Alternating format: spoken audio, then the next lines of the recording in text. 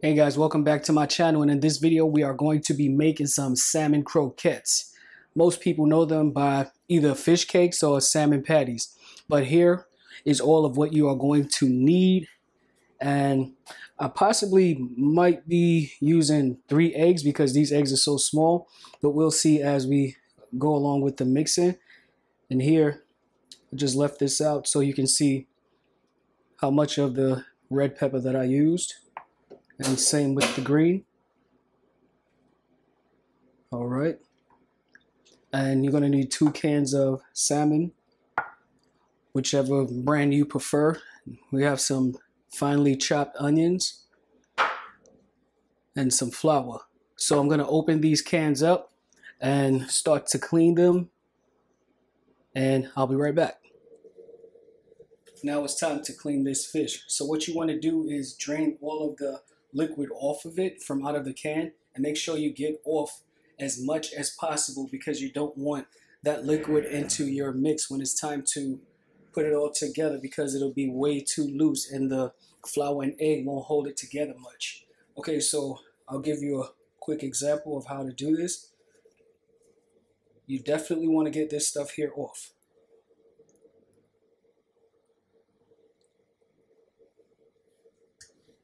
And the easiest part is right here to start to clean it with. You see how that opens? And you see all of the bones and stuff like that. So what you want to do is scrape that out.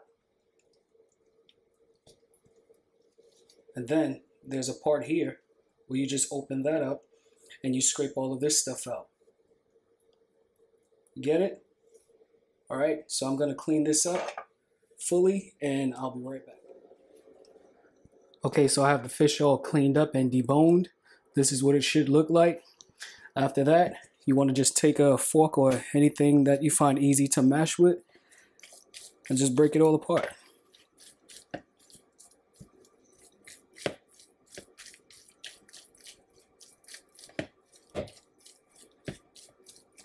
You can also flake it with your fingers if you want to, but this way is much easier and faster. Okay, so that looks about, oh, got a big chunk there.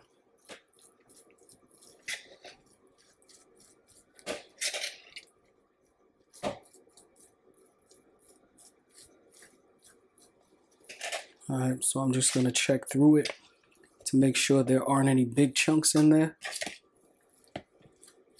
Yep, so 2.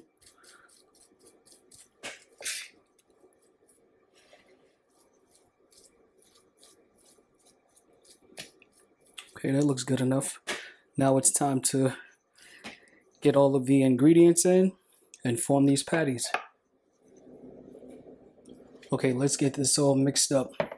Okay, in this small bowl here, I have 1 tablespoon of onion powder, 1.5 teaspoons of black pepper, and right beside it, which is hiding, 1 teaspoon of garlic powder, 1 teaspoon of paprika, and over here, 1 teaspoon of all-purpose seasoning. Now you don't need much of that because the fish already has a small content of salt in it. So I'm gonna mix all of these up. And I like to do this in layers so that it can be flavorful. So I'm gonna add the seasoning directly to the fish.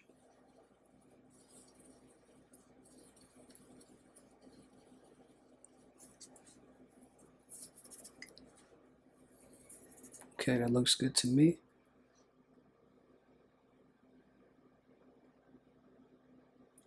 I'm gonna leave a little behind. And I'm going to mix that through.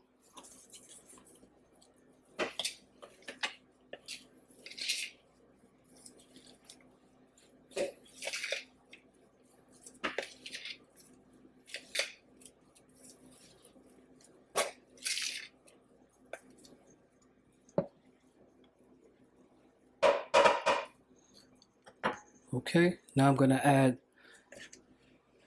the onions, all of them, because we like onions on this channel. All right, the green and red pepper. I'm going to be adding all of that as well.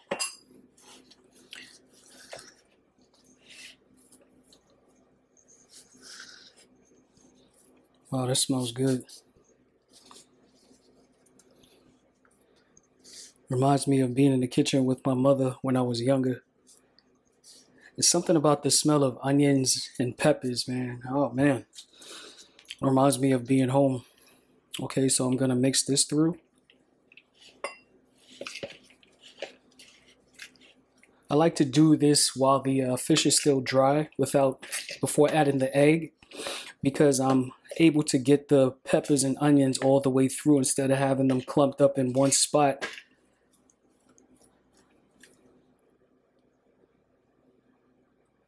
Oh, thought I saw something. Oh, I did.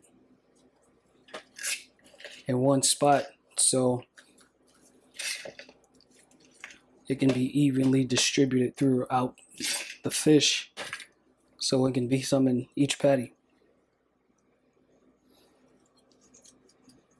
Okay, so now I'm going to add the egg. And by the way, this is 2 beaten eggs. I have one on reserve just in case if my mixture isn't moist enough.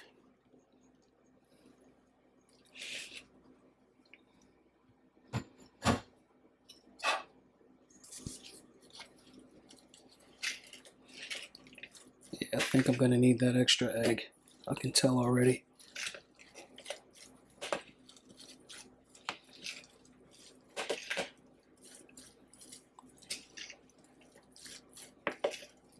Yep. Here's that extra egg. Definitely needed that. The eggs that I had were really small. Alright, that looks much better. So you want to mix that and get that all the way through to where the fish starts to look moist.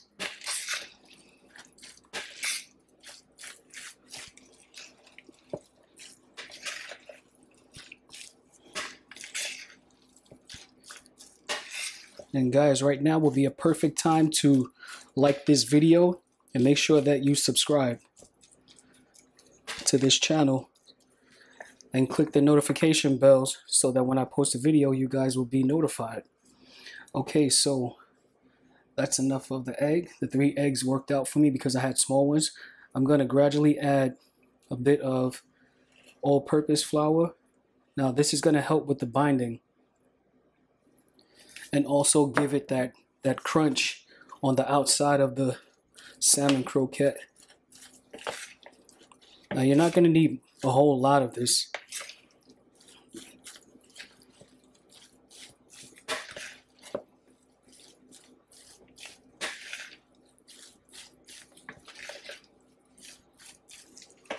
Just a little more. And the measurement amounts will be in the description below. Okay, that should do.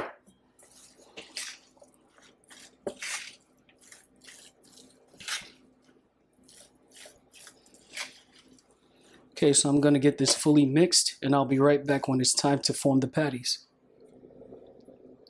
Okay, let's form these patties. Okay, I got the mix here, of course. And right here I have a baking sheet lined with some parchment paper so that the patties won't stick. So I like making my patties a little on the thinner side because the thicker you make them, the longer they will take to fry, and also having them thinner gives it a better crunch.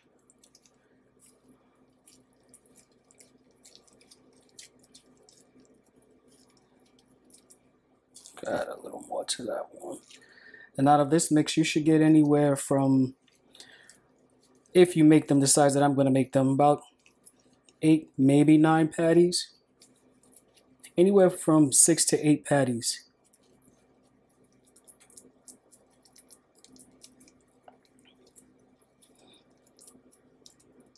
Okay, there's one. See that?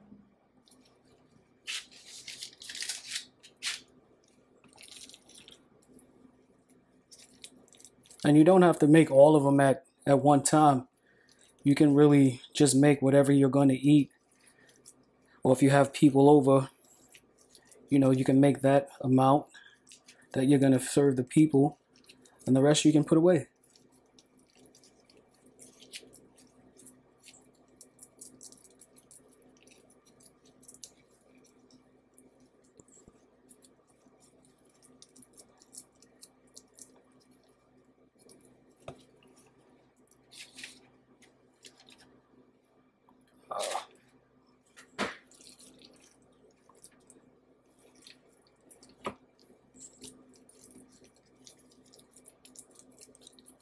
Okay, I'm gonna get the rest of these patties patted out and I will be right back.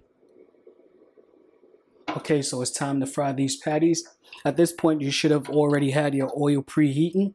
So this is what the patties look like after they've been formed. Okay, I got 8 of them out of the mix, which I expected. So let's start frying.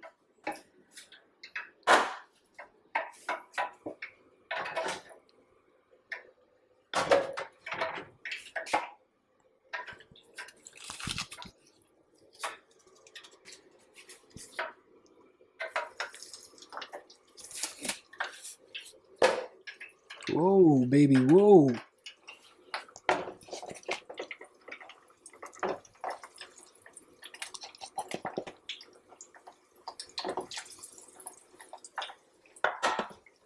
Okay, I'm gonna let these go a little bit and I'll be back when they're almost done.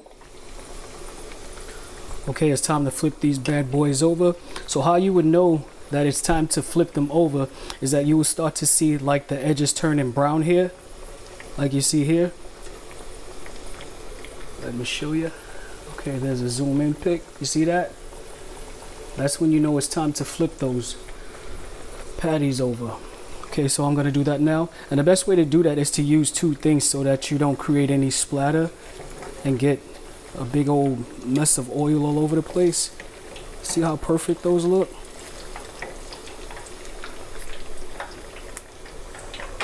Those are gonna be amazing, guys. I advise you to really give this recipe a try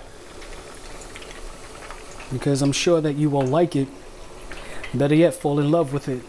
Okay, I'll be back when it's time to take these out and put our second batch in.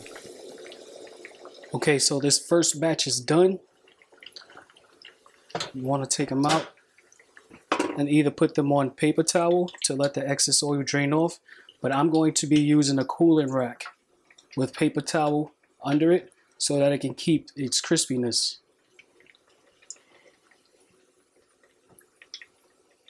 Look at that, beautiful.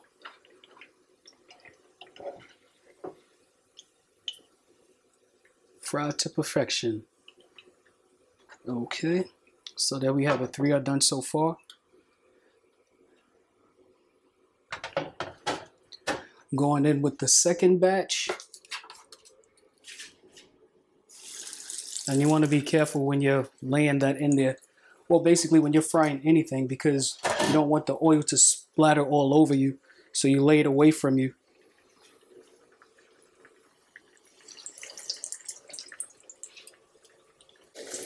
Okay.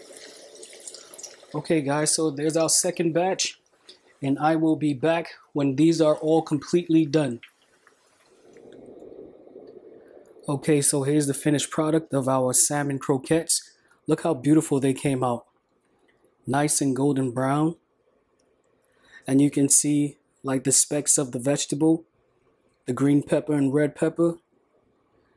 Guys, don't forget to like this channel, like this video, better yet, subscribe to this channel and hit the notification bell so that you can be notified when I post another video.